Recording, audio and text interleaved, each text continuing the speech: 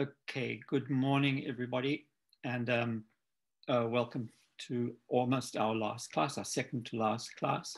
We're finishing off with our discussion about plants today and on Monday, and that will be our final class.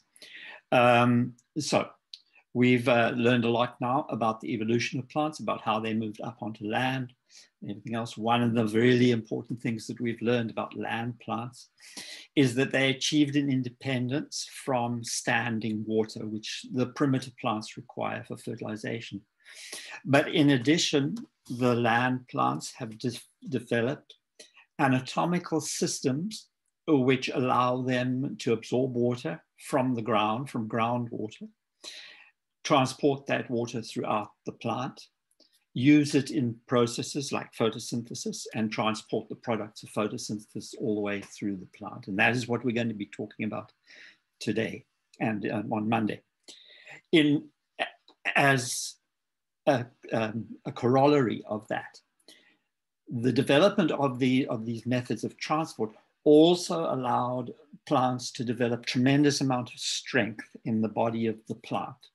And that allowed them to evade the force of gravity. I'm a little bit worried because there's nobody signed in, and I'm kind of checking my phone to see whether I'm getting messages, but I'm not. So, all right, so we have a look here. When you think about trees and things like that, the very largest of all land organisms are trees. These huge organisms, and very complex organisms. They've got billions of cells to them, and they need to be able to transport water. They need to be able to transport the manufactured nutrients, etc. They need to move mineral nutrients through the plant. And yet when you look at a huge tree like a redwood or whatever, there is no beating heart there to drive the fluids of the plant around. There's no circulatory system, it seems, that's equivalent to an animal's circulatory system with veins and arteries in. But in fact, there is. It's just not quite so obvious. And if we have a look at the structure of the plant, we begin to see how the anatomy is organized in order to shunt all this material around. First of all, land plants have, most of them, except for very specialized ones, have a root system. The root system penetrates through the ground, and it does various things. It acts as an anchoring for the plant. It may act as a storage organ as well. Many plants store nutrients in their root systems, like potatoes or whatever. But many plants use their roots as a storage organ. But their most important function in terms of their interaction with the rest of the plant is that the roots absorb water, and they absorb other minerals as well. And the plant now has to get water and minerals, etc., from the root system all the way through to the rest of the plant. Above ground, the plant consists of a shoot system. And the shoots and stems are arranged in a particular way. They have a portion here which is free of branches, free of leaves, etc., that is called the internode. And then at regular intervals, how they are arranged depends on the species of plant. There is a point where the stem bears a leaf, for example. And if we look at in the corner where the leaf joins the stem, there is usually a bud there. And the bud can develop into various things. The bud can develop into a side branch. The bud can also develop into a thorn. That's where thorns originate from. It can also, in some instances, flower. The bud has, in other words, contains potential for forming various organs. The leaves are borne at a region of the stem called the node. So there is irregular nodes with internodes in between them. And those buds can produce shoots, and flowers are really modified shoots. In fact, the petals and everything of a flower are highly modified leaves that have evolved to attract pollinators. Okay, so that's your basic structure. Now we've got to think, how does the plant get water minerals from there up to there? The major organ of photosynthesis for plants is the leaf. So we've got leaves here, which are actively photosynthesizing, producing products which are dissolved in water. And those have now got to be funneled through to the rest of the plant. Again, there's no beating heart. So how on earth is it that the plants do that? Well, we're going to examine some of the structures, some of the vasculature of the plant that allows this kind of transport to take place. Before we do, we'll just mention a couple of things. First of all, if we have a look at just the basic structure of the plant, somehow or other we've got communication. We have a communication. Let's go from the very furthest point of the root to the very tip here. We have a two-way communication that is operating. And it's going to be operating through very small tubes that comprise the vasculature of the plant. So there are a couple of physical principles that operate here.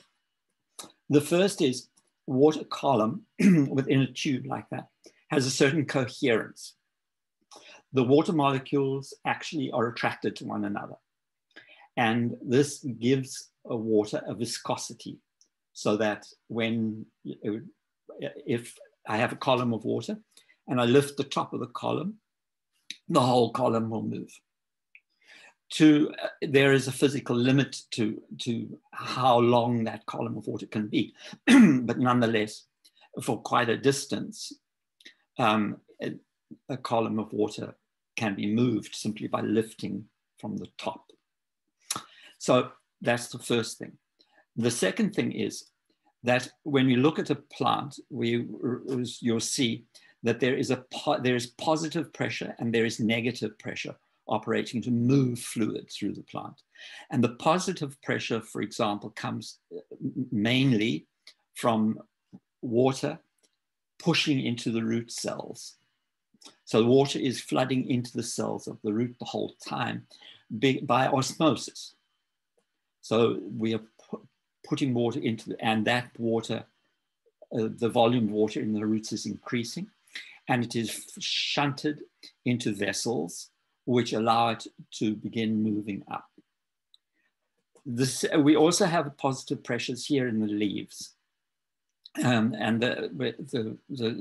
we have actively we actively move water products of photosynthesis, for example, into vessels here. But the really important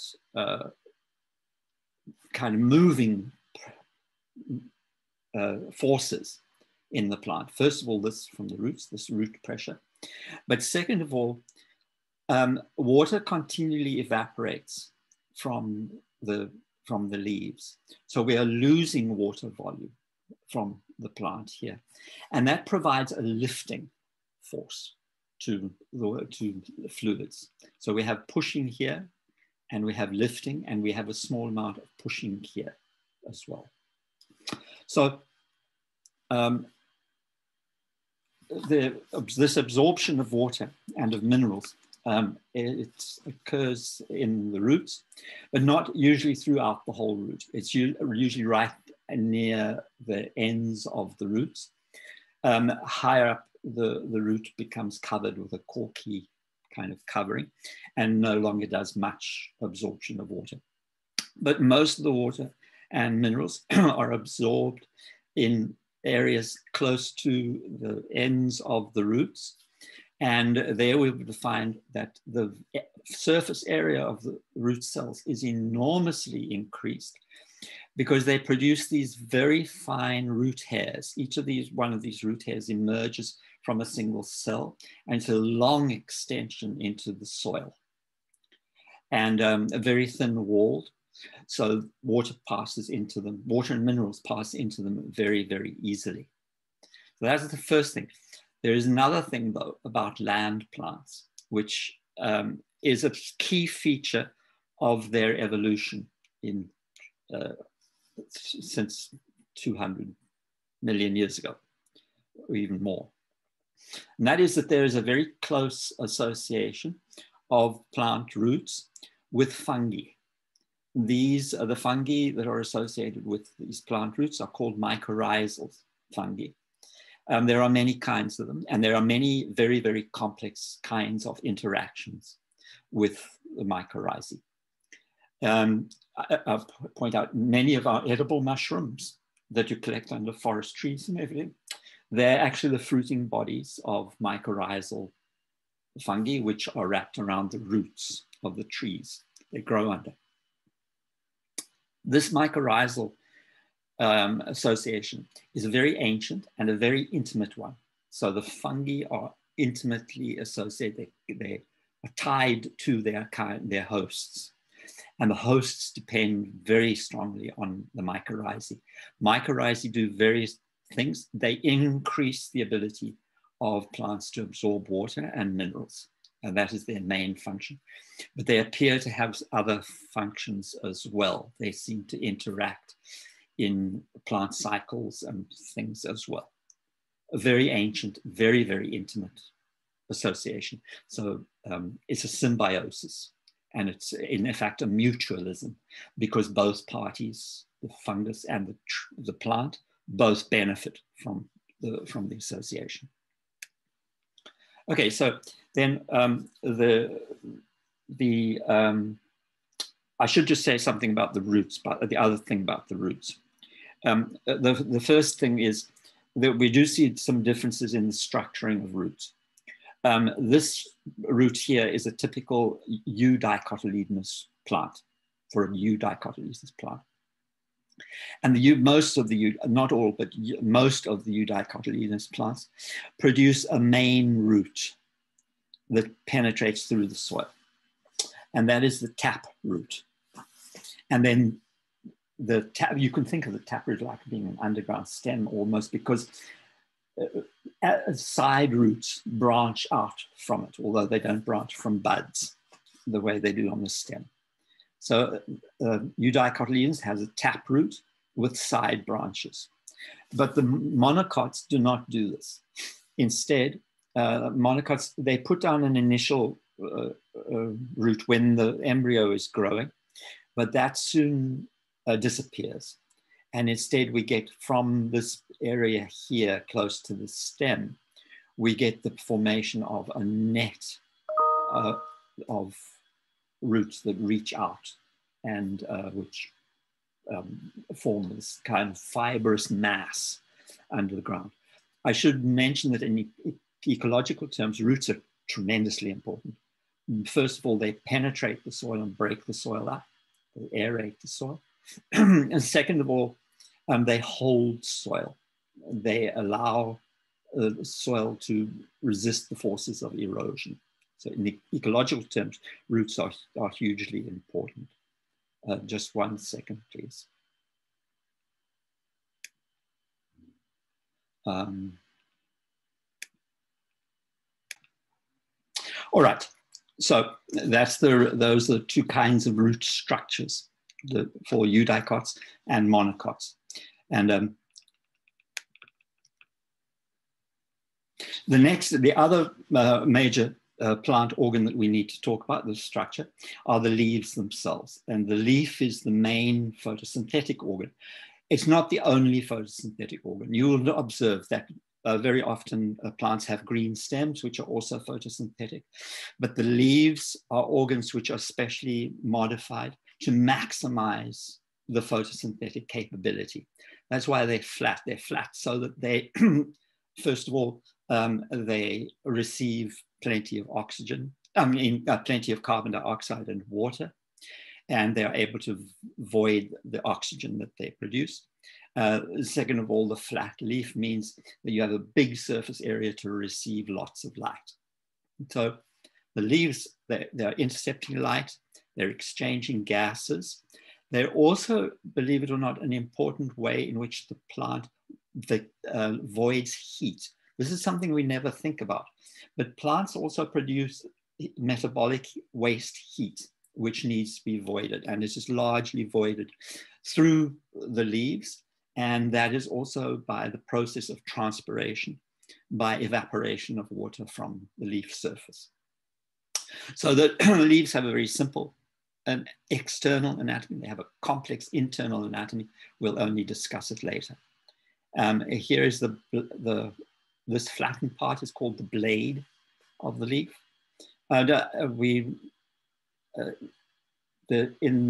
It depends on the kind, whether you're talking about eudicots or monocots. But this is a eudicotyledonous leaf, and it has a main vein running through here, the midrib, and branched veins off the midrib there. This stalk here has a special name. It's called the petiole, and the petiole is what attaches the leaf to the stem. What the main things you need to remember: the blade, and then the petiole, and then the veins. Now, this venation varies in the eudicotyledonous plants and monocotyledonous plants. In monocotyledonous plants, the venation is actually parallel. So here are the veins here. And that in most monocotyledonous plants, this constrains the leaf shape. It's usually a blade shape or in a long shape with parallel venation like this. In most of the eudicotyledonous plants, the venation is stellate like this, or it may be bilaterally symmetrical, as we saw in the previous plant. But in most eudicotyledonous plants, there are these branching veins in the leaf. I say most because there are a couple of specialized eudicotids which actually also have parallel venation. But when you look at the embryo and when you look at very young plants, you see that in fact they start off with branching. It's specialization that they develop parallel venation in eudicots, if they do it at all. So you'll be aware of the fact many, many different kinds of leaves, and observing leaf form is an important way of trying to identify plants. So this is a typical oak leaf. This is a simple leaf. That is what it's called, a simple leaf, simply a blade and the petiole. Now, the one important feature to note about leaves is in the axis there, in this little angle there where the petiole fits, there's always a bud. And that is the bud. That's an axillary bud, which has this potential to form different organs for the plant. A compound leaf is one with leaflets and joined usually to a main leaf here, although they sometimes may just form a hand shape sort of leaf like that. So this is still a leaflet, and this here is the petiole. These here have their own name. They're called stipules. But don't worry about that. The compound leaves may be very compound. They may subdivide and subdivide, be very finely divided into many different leaflets. Yes, the leaflets here, there's no axillary bud there. Okay, so this is not a branch. This is still the petiole with the branches, with the leaf blades coming off it. Okay, so now we've got to think about how it is that plants manage to move fluids back and forth through. We've very simply talked about the kinds of physical forces that may be operating. But now we need to talk about the anatomical structures that allow movement to take place. And in order to do so, we've got to understand something about plant tissues. because the interior of the plant is actually quite complex. It has a complex anatomy. There are three basic tissue types that we're going to talk about. The first are the outer tissues.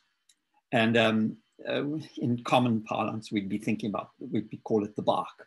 It's not necessarily bark, but we'll see what constitutes true bark and what doesn't. But there's an outside covering.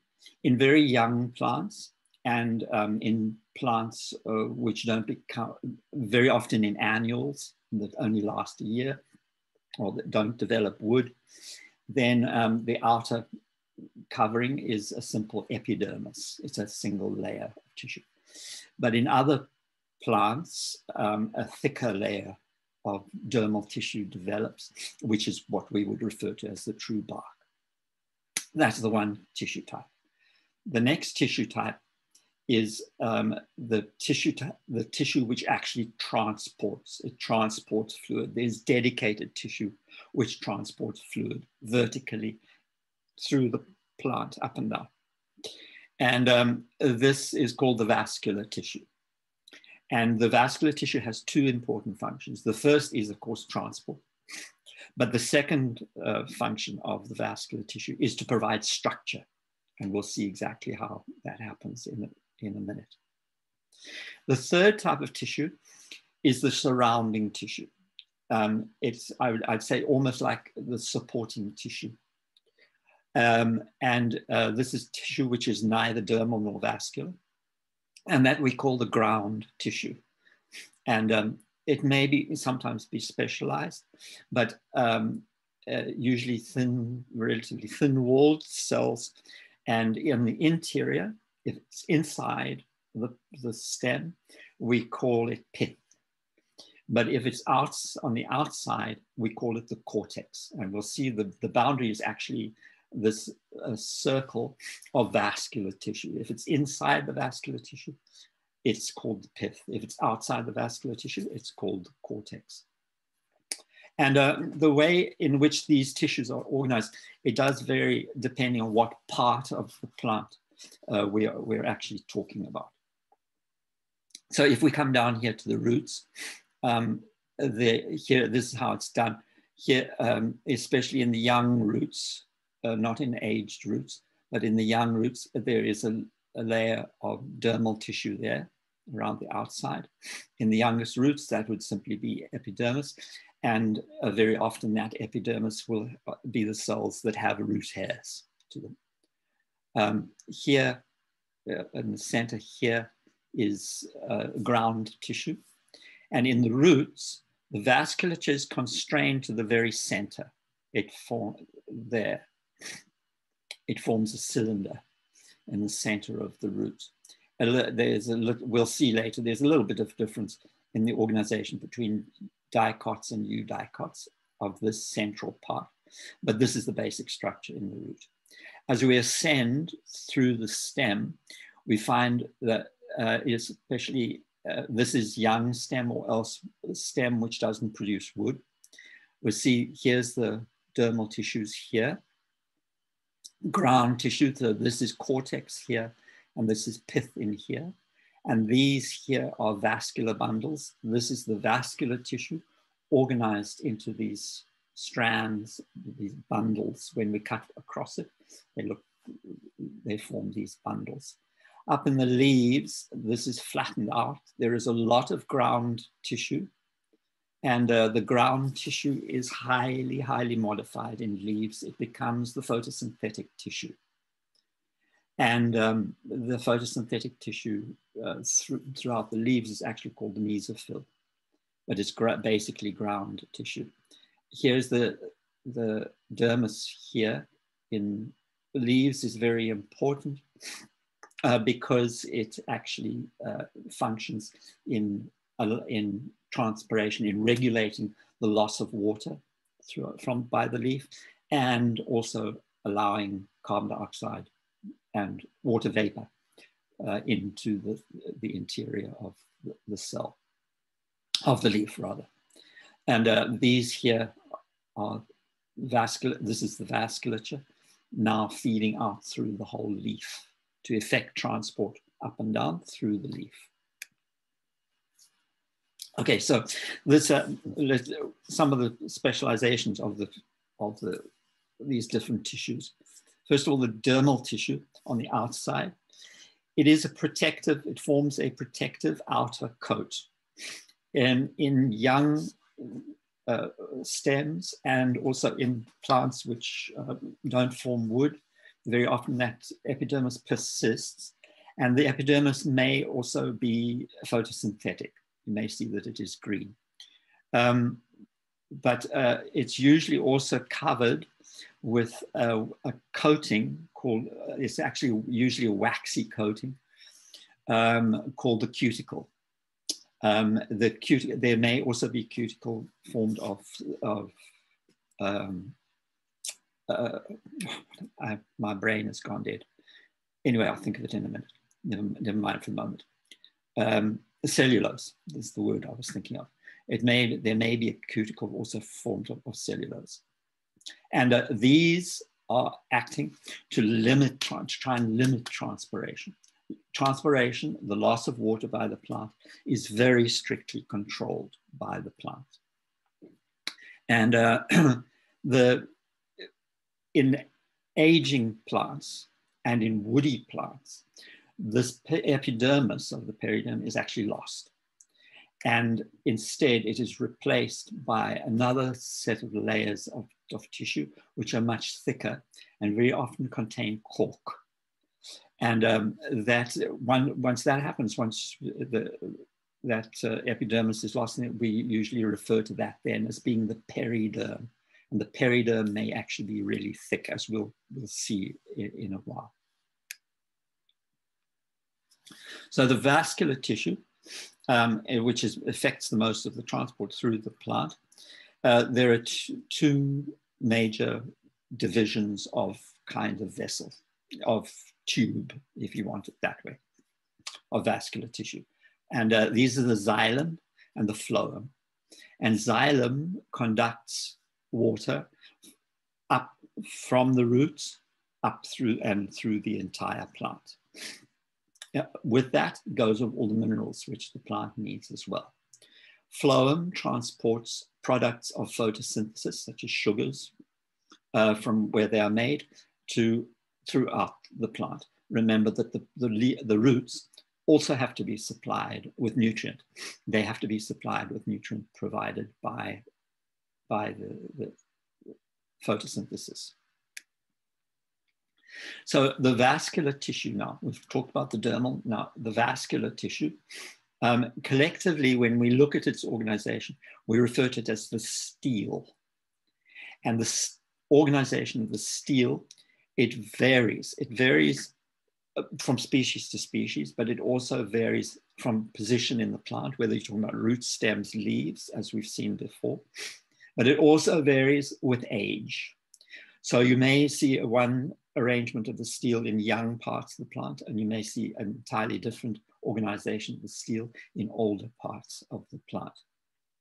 And in the angiosperms, the organization leads to production of a cylinder of vascular tissue. And that cylinder is incredibly strong. So most of the very large plants that we see, the trees, they're actually eudicotyledons because they have this very strong central part. In monocotyledons, it's very difficult for them to do that because the stele is scattered throughout the stem. The vascular bundles are randomly scattered through the stem and they can't make this big, thick central column that would provide them with strength. So when we look at the vascular bundles, we're going to see in a while that in fact the phloem and the xylem are organized separately from one another, but they together form a vascular bundle. So the vascular bundle may change structure as we age the plant. Tissue which is neither dermal nor vascular, that is ground tissue. And the ground tissue often is highly specialized. In the leaves, it is specialized for photosynthesis. Elsewhere in the plant, it may be specialized for support. It may be thickened to provide support. And it can also provide short distance transport. And this is really important because we've got to move stuff sideways as well as up and down. And that is often the responsibility of the ground tissues, is to pass nutrients sideways to cells throughout the stem of the plant. Okay, so let's have a look at the organization. The easiest to understand is the organization of the eudicotyledonous plant. And I emphasize that this is a young plant. This is a young plant. We're going to see how this actually changes in the aging plant. So here's the dermal tissue around the outside. It's a young plant. It's still got an epidermis, just the single layer. Here's cortex tissue, ground tissue. Here is the pith here. This word here, parenchyma, so refers to the cell structure. The parenchyma cells are usually polygonal cells with thin walls. That's all. There are lots of terms here that you don't need to worry about. But look, you'll see here, these are the vascular bundles organized here in the circle around. So this is the stele there. This is an important word, cambium. And cambium is tissue which is essentially stem cells. They are undifferentiated dividing cells, which when they divide, they reproduce themselves, but they produce cells which proceed to differentiate. So this, you picture it this way, the cambium here is producing xylem cells. The xylem cells are here in the center, towards the center. The phloem cells are here towards the outside. And there's very often there's a kind of a cap there, which is strengthening tissue, very thick-walled cells called sclerenchyma. But the tissues that we're really interested in are the phloem here and the xylem, and those are produced here by the cambium. Here's a real section, and you can see the vascular bundles quite clearly. And you'll see immediately, looking at it, that there's some difference in the structure of the xylem there and of the phloem cells here. In between is the cambium there. This is a young stem. The vascular bundles are quite separate from one another. But what we're going to find is that eventually, as the stem ages, this cambium extends sideways until it forms almost a circle like this. And it begins to produce not these bundles of phloem and xylem, but cylinders of phloem and xylem. Very, very strong and very important for structuring the plant. But this is a young stem. The vascular bundles are still quite separate. So here's a structure of a vascular bundle. There is usually a defining layer of ground tissue around the vascular bundle. And then there's also a layer here, which you can see, which is called the bundle sheath. And if you look, this would be the end center of the stem here. This is the outside of the stem here. And this tissue, all of this tissue here is phloem tissue. So this is tissue which is conducting material from the top down. So this is the tissue which conducts the products of photosynthesis. This tissue here, including these giant vessels here, this is xylem tissue there. And there's one difference to note immediately about the difference between the phloem and the xylem. Xylem very often is thick-walled. That is because the cells of xylem lay down very thick layers of a substance called lignin in the walls, extremely strong substance. And it's lignin that actually makes up what we understand to be wood when you look at wood, what you're actually looking at are heavily lignified xylem cells. The phloem cells are not thickened to any great extent. So they are thin-walled. The xylem is usually thick-walled. And the other thing I'll just tell you right now is that many of the xylem cells are in fact no longer living. Once they're heavily lignified like that, they lose their cytoplasm and everything else. They are basically just tubes, long tubes. But the phloem cells are living cells, although there's something that we need to understand about the way in which they live. Okay, so to have a look first at those xylem cells, and you'll see just from this diagram that they're different kinds. These big round ones are called vessels. And these smaller ones here are called tracheids. So first of all, the tracheids are heavily lignified, and they actually all, you can see the way in which they actually all join together. The tracheids are these small tubes here, not these big ones. These big ones here are vessels. These are these tracheids in between. And you see how they begin to form a solid mass perforated by the tubes. These are tracheids here. They are long cells, and they communicate with one another. There are pits where they abut on one another. There are pits between, wide pits, to allow free movement of water. And so the water can move sideways as well as vertically. These here are vessels, and these are usually shorter cells, but they're very wide. And that the ends there are of each cell, there is a plate perforated by big holes to allow free movement of water through the vessel. Most of these are non-living. It's only at the very edges where they're newly produced that we find living xylem cells. Okay, so the phloem cells are different.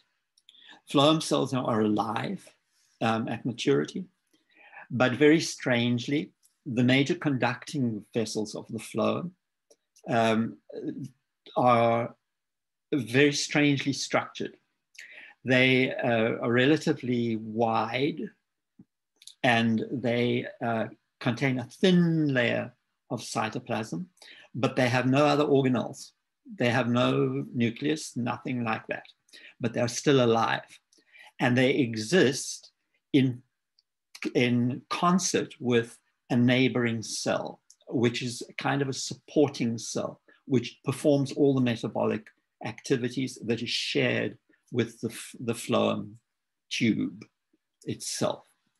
And this is called a companion cell. And very hard to see it here, but there's a little tiny cell there next to one of these, and that is a companion cell. I think we'll see one in a diagram in a minute. The chains of phloem cells are connected with one another, and at each end, they have it's called a sieve plate. And it's a plate perforated to allow the free movement of fluids through the tube system. So it ends up forming a tube system which runs through the whole length of the plant. So here are some pictures of the phloem cells. This is a phloem cell here, and this is called a tube element. Not a vessel, it's a tube element. So it's a phloem tube element, and it's a sieve tube because it has at the ends of the cell, it has the sieve plate there. And next to it here, shown in the diagram here, and in cross section here, this is the cell here. That is the companion cell. And the companion cell is the living, functioning part, a companion to the tube element. and it basically performs the functions which maintain the living nature of the cytoplasm of the tube element. The phloem cells are thin-walled.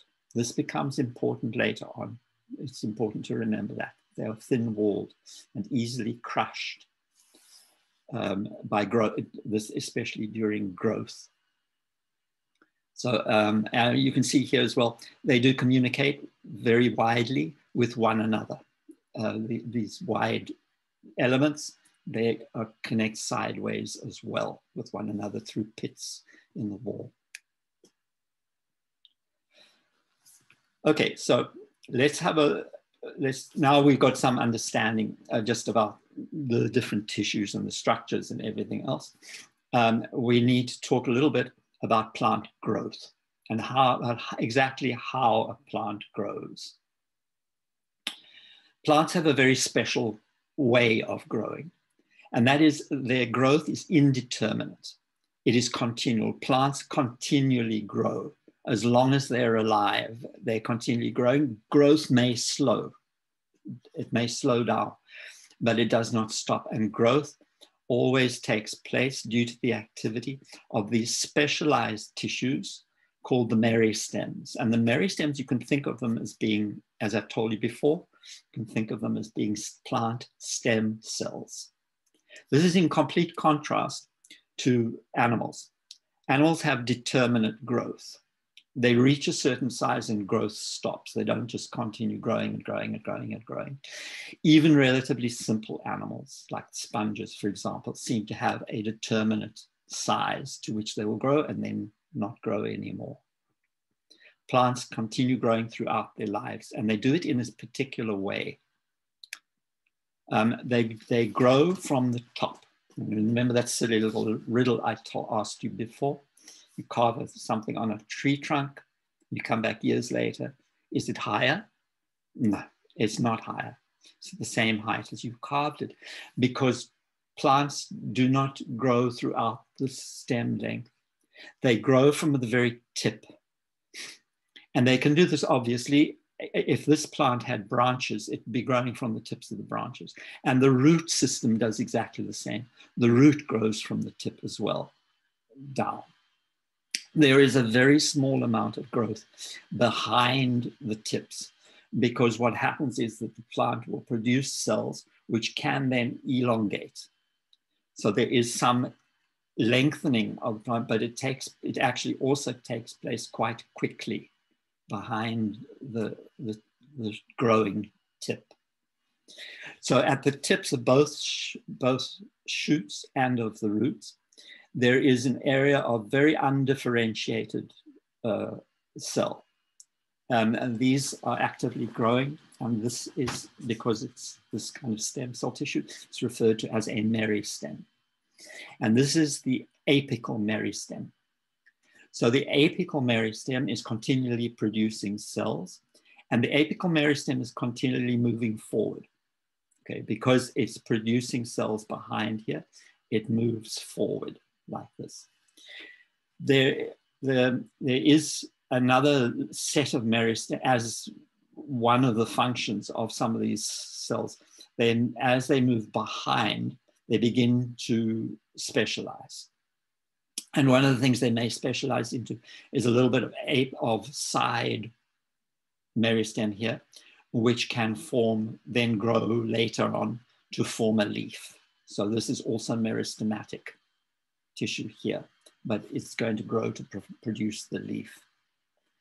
The cells which are produced by the apical meristem here, they proceed backwards and begin to become more determinate. Their fate begins to be determined. Initially, they are entirely meristematic. They have no real determinate fate, but these ones out here are going to form dermal tissues. These in here are going to form what I told you before, is the cambium. And it begins now as they age, they begin to assume their final fate.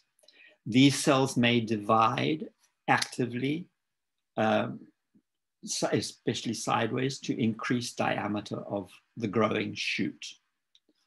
But once they mature here, here's ground tissue, dermal tissue, and vascular tissue. Once they mature, they cease to be able to divide, excepting where they preserve their meristematic quality. There is a layer of meristem here, which forms the vascular cambium that we talked about before. There may also be meristem out here that is going to may form the dermal tissues. Okay, so let's have a look just at a little bit of how the stem changes, how the structure changes as we, especially as we age the stem, especially as we move backwards. Okay, we got all our growth taking place at the very tip of the apex, the apical meristem, very undifferentiated. As it goes right behind it, still not differentiated, but beginning to differentiate and still meristematic. Then further behind, it becomes differentiated. And this is what we end up with. We saw earlier in young stem, we have the ground tissues, the dermal tissues around the outside. And we have cambium, that is meristematic tissue in here, producing phloem and producing xylem. As the stem ages, the tissue, the meristematic tissue here becomes active in between these bundles. And we begin, instead of producing these discrete bundles like this, instead that begins to produce cylinders of vascular tissue. So when we look at it as a kind of intermediate stem, what we'll see, we can see here's the remains of this, there, call it the primary phloem. Here's the remains of the early xylem, the primary xylem there. But this here, the cylinder of phloem and the cylinder of xylem, we call secondary tissue. And this is produced by this meristem, which we call the secondary cambium. And that this, or secondary or vascular cambium, this is the other name. And this now is going to be responsible for producing these cylinders.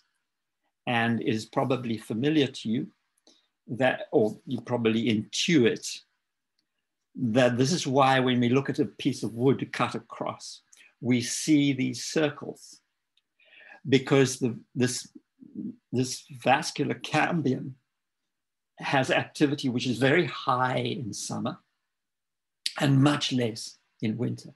So it tends each year to produce a ring of phloem and a ring of xylem. Phloem on the outside, xylem on the inside. Remember what I told you. This phloem is very thin-walled and is easily crushed. So last year's phloem tends to be crushed by the growth, by the new growth, and disappear into just a layer. The xylem, on the other hand, is thick. It's thick-walled, and it's non-living, and it's heavily invested with lignin. It's not going to be crushed. It's going to be preserved, and it starts to be preserved as a cylinder right through the center of the plant, and that is what we recognize as being wood. So wood is largely secondary growth. All of this is secondary growth, and it is secondary growth which is responsible for expanding the diameter of a stem. Apical growth expands the length of the stem. Secondary growth expands the diameter of the stem. And this is how it does it. It's like a conveyor belt. Okay. So I'll finish with this and I'll return to it when we get back to it on Monday. I'll just quickly show you. We end up in the plant with two kinds of meristem in an aging stem. Okay. We end up with a cambium on the outside, which is going to replace the dermal tissues. And this is called the cork cambium. And it produces a specialized type of cell, which is also largely non-living, excepting when it's very newly produced. And it has the properties which are familiar to you about cork. Empty, the cells are empty. They're quite thick-walled, but they are relatively flexible. But very importantly, they are impervious to water. And it's a major way of protecting the stem. They're tough, protects the stem, but it protects it especially from water loss. And it can be quite thick. So here's the cork cambium here. And the cork cambium produces cells in one direction only, okay, towards the outside. Here on the inside, we have now the vascular cambium. And the vascular cambium is producing secondary xylem, secondary phloem. So it's here, the red blocks here as the cambium. And you can see that it produces phloem cells towards the outside, xylem cells towards the inside. And every year, this is moving further and further and further out. This vascular cambium is moving further and further out as the diameter of that central core of xylem tissue begins to expand. This is the major way in which the plant increases its diameter. But notice that at the same time, what it's doing is it's providing itself with this incredibly strong skeleton through the center of the plant. In young plants, they don't have this kind of, much of this kind, they have some, but they don't have much of this kind of strengthening. And a lot of the strength to a young plant or to many annual plants and things like this is provided purely by the hydraulic pressure inside the vessels of the xylem. That's the main source of support for a soft plant. And this is familiar to you. If you starve a plant of water, the plant will wilt. And it will wilt because it loses the strength provided by the hydraulic pressure inside its vessels. Pour water on it again, and very soon the roots pump water up through the whole plant and it will stand back upright again. Okay, so we'll stop there and I'll return to this on Monday, and that will be our last class, all right?